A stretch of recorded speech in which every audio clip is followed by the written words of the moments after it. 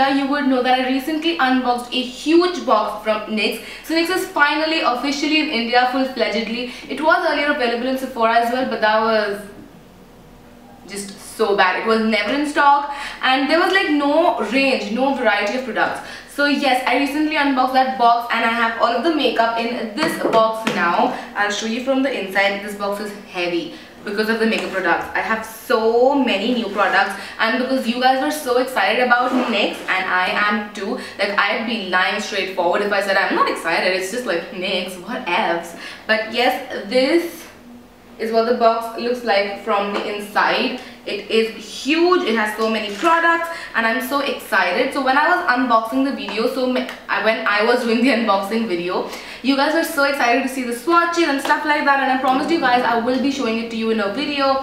So I thought I'd do a first impression, full face of first impressions using just NYX products and telling you guys what I feel about each of these as I go.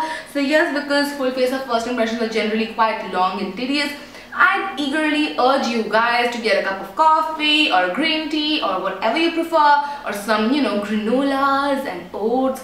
I'm just promoting healthy stuff. If you want to have a pizza, you do you, boo.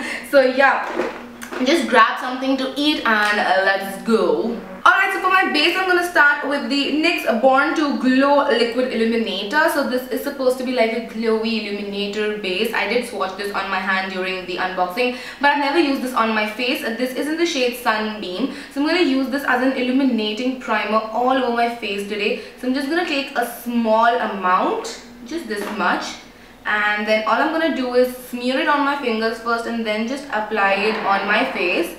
I'm going for a dewy look today, and that's why the highlighter as a primer.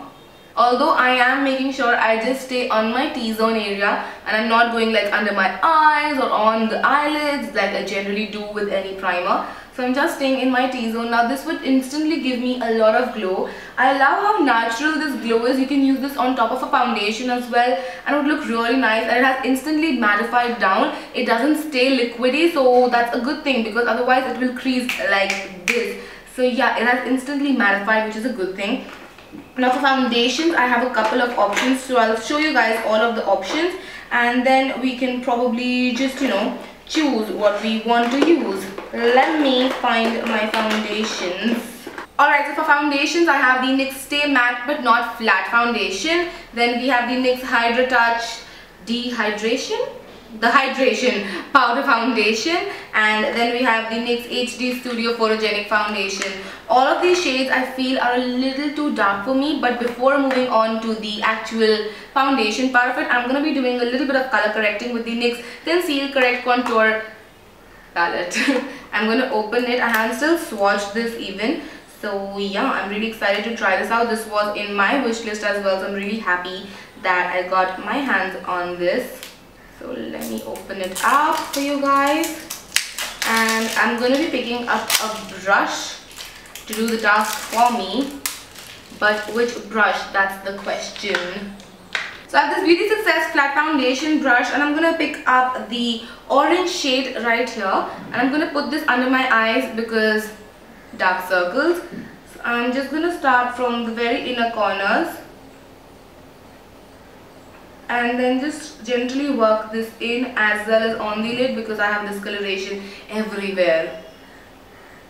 So these colors are pretty sheer, they're not extremely pigmented, which is a good thing because if you have like extremely pigmented color correctors, they tend to sometimes peek-boo from beneath and that looks weird, having orange on your eyelids and green on your face.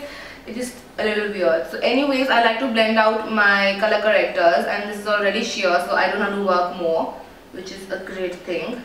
So once I look like a total, I don't know what, I'm gonna move on to foundation. I'm using the NYX HD Studio Photogenic Foundation. This is in the shade Warm Sand or Sable Shod, and this is what it looks like. Let me just first match it to my neck and see if this matches me or not. I think we can probably work with this. Probably. Let's just put it all across my face. Dot dot dot. Even if it's a little dark, we can probably balance it out later with good amount of highlighting. That's how I work. If I go a little dark with my foundation, I put on a lot of highlighter. If I go a little light with my foundation, I make sure I bronze up a lot. So that ways I can like balance it out completely. So now I've dotted it all over my face, and I'm going to pick up a brush to just sort of blend it out. And I'm going to be using my trusted Real Techniques buffing brush. So I'm just going to start buffing this foundation in.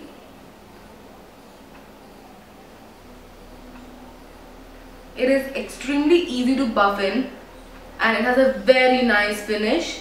It looks extremely natural on the skin, and it's not heavy.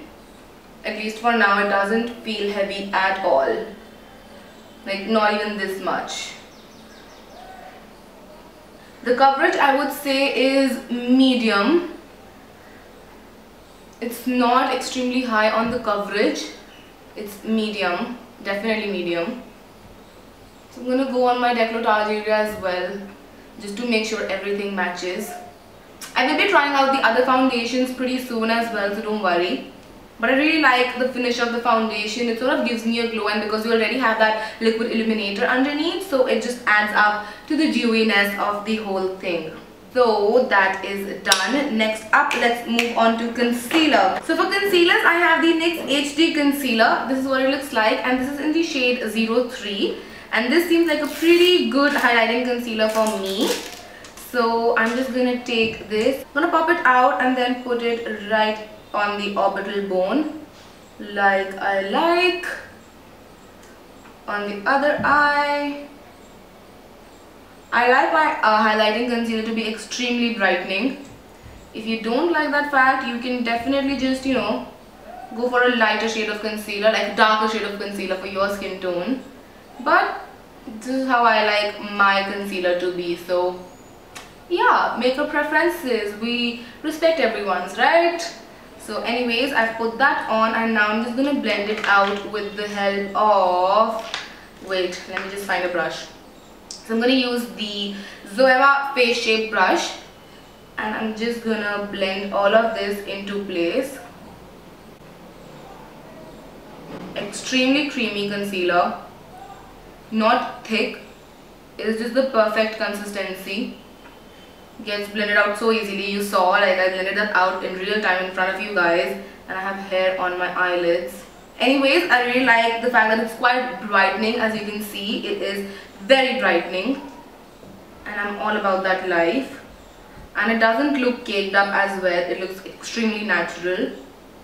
I'm also going on my eyelids to act up as a primer. So this is what my face looks like right now. I am very happy with the coverage, the consistency, and you know, just everything. So next up, I'm going to be contouring a little with the same palette again, and I'm going to be picking up, I think, a mix of this and this shade, these two, with the same brush with which I color corrected. I'm just going to like swipe it on my hands to get rid of any excess color, and I'm first going to go in with the lighter shade. I'm going to just carve out my cheekbones. These are so easy to blend in. As I said, they are sheer, so you don't need to, you know, blend out a lot. But if you want a lot of pigmentation, these are not your best bet, to be very honest. These are extremely sheer, but I think that makes work a little easier. I'm just going to go back in with the foundation brush, and I'm going to just slightly buff and blend out the edges, extremely slightly, just to make everything quite seamless. And then I'm going to go in with the darkest shade extremely carefully, just with the tip of my brush, and then chisel out my face even more. And this I'm going to blend out with that same brush in just windshield wiper motions, like the straighter windshield wiper. And then again, just going in the foundation brush, swiping it across just to make sure everything is nice and blended and smooth. For my nose, I'm going to use just the lightest shade, and then just, you know, sort of draw lines across down my nose, and use my fingers to blend it out. So I have this NYX HD finishing powder. This is in the shade Mint. Now generally I think this is to define the redness in your face, and Indians generally don't tend to have that much redness. So I'm not too sure how this will work on my skin, but it's not extremely green. The shade is mint green. So I'm just going to use a powder brush like so. This is from Makeup Revolution. I'm just going to swirl this in there, and I'm going to just dust it on top of my face to set everything down and make sure we have like a nice set face which doesn't creases up. So this definitely doesn't have a lot of color, as you can see. It is just setting very nicely, and it makes your face look really airbrushed, which is a nice thing. We want that.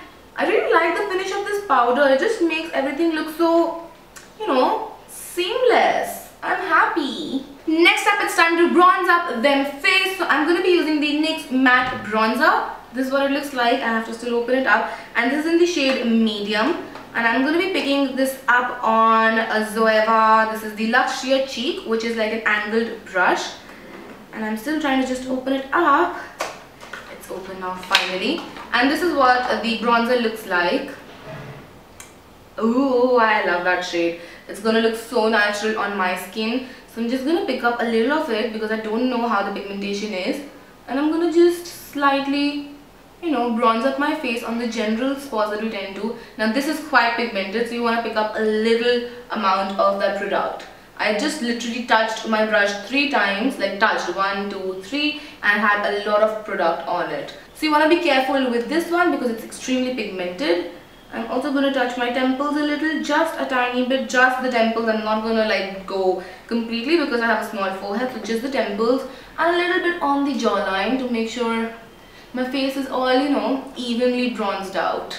Now this instantly brings a lot of dimension to my face, which we all are looking for. No one likes a flat face. So yes, we are done with that. Next up for blush, I have a couple of options I'm going to share with you. Only a couple. So yeah, the first one I have is the ombre blush, and the next thing that I have is the rose gold blush. So that is what they look like. So today I'm going to be using the rose gold blush because I have no clue what sort of look I want to go for, and this is a quite natural blush, so it will complement any look, and saved it. And even if we want to amp up the blush, we can later on put this one on top as well. So I'm just going to be taking this blush, and I'm going to pick up a blush brush. Just going to take a little bit of that product, swipe it across my cheeks. This has a beautiful glow to it as well, like a very natural, subtle glow, which makes you look like you're blushing from within, and it has a very nice golden reflex. I'd say it's a more brownie NARS orgasm. Like orgasm is corally, and this is like a brownie NARS orgasm, you can say. Next up, I am going to be doing my brows, and I have a lot of options for brows. So let me share my brow options with you guys. So for brows, I have the NYX push-up brow for your eyebrows. Then I have the NYX brow contour and highlight. And lastly, I have the NYX eyebrow cake powder.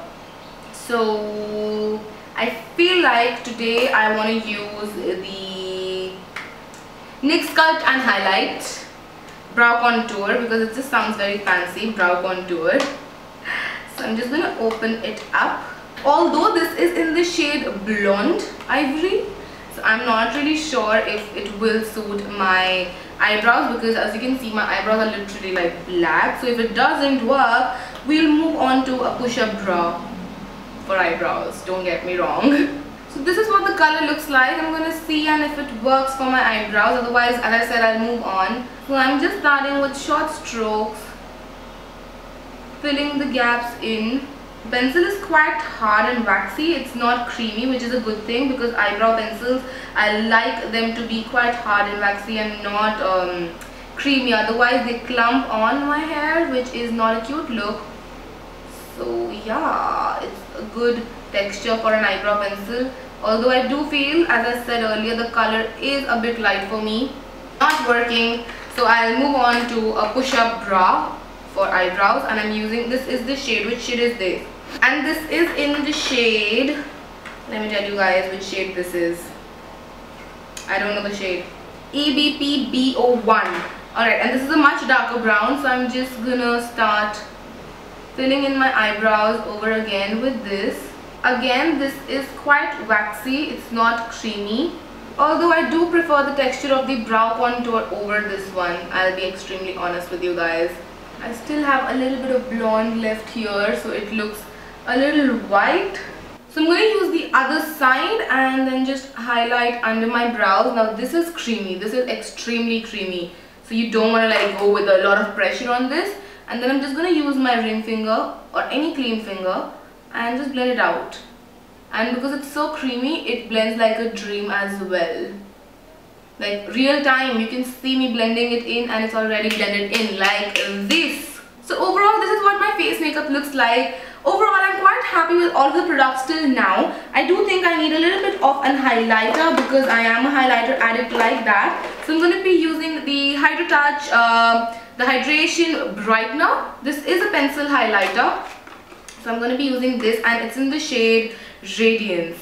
This is a very natural highlighter and it sets into a matte, you know, consistency as soon as you like blend it out.